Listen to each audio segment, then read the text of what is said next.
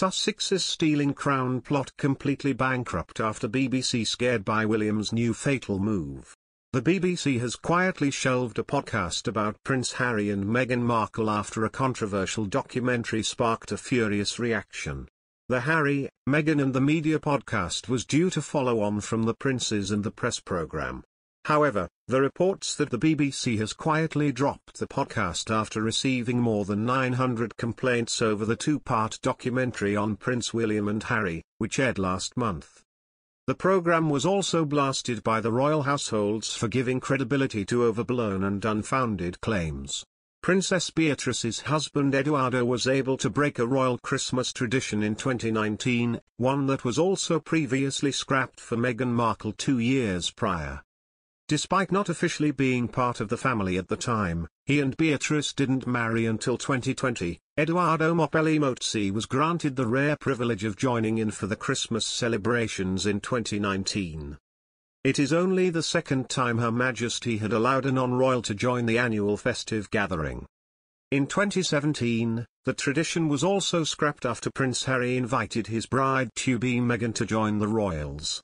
Meghan Markle has been warned she faces a big challenge from her family as awkward stories could be unearthed in the future, a royal expert has claimed. Meghan has been warned her life ahead of joining the royal family could spark more unauthorized biographies with awkward revelation.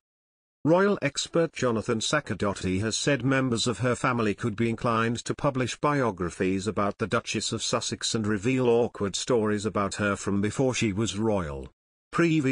Prince William has reportedly joined forces with the Queen and Prince Charles to complain about a BBC Two show, called The Princes and the Press, which looks at the royal family's relationship with the media. Prince William has reportedly joined forces with the Queen and Prince Charles to complain to the BBC about a documentary on the royals' relationship with the media. Royal aides were said to be keeping a close eye on BBC Two's The Princes and the Press, which looks at how William and brother Harry have been covered over the years.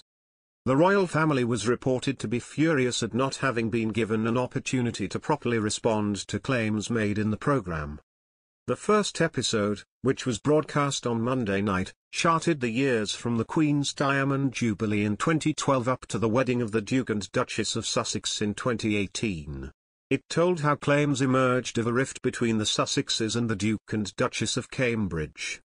Episode 2, out next week, examines the period from 2018 to 2021, and the royal tours of the Sussexes and the Cambridges. BBC guidelines require all news and current affairs documentaries to offer the right of reply to those discussed in the shows, where appropriate. The BBC said, the programme is about how royal journalism is done and features a range of journalists. Earlier this year Prince William attacked the BBC over its failings surrounding Martin Bashir's 1995 Panorama interview with his mother Princess Diana. Insiders at Buckingham Palace, Kensington Palace and Clarence House were said to have been particularly angry at not having the chance to view the show. In a statement seen at the end of episode 1, the palace said, a free, responsible and open press is vital to a healthy democracy. However, too often overblown and unfounded claims from unnamed sources are presented as facts and it is disappointing when anyone, including the BBC, gives them credibility. Prince Harry and Prince William unveiled a statue of their mother Diana together on Thursday and said, "We wish she were still with us," in a show of unity despite their royal rift. The commemoration of what would have been Diana's 68th birthday has raised hopes of a reconciliation between the warring brothers. They walked into the sunken garden at Kensington Palace side by side and smiling broadly at other guests. And they worked together to pull a green sheet off the monument to their mother.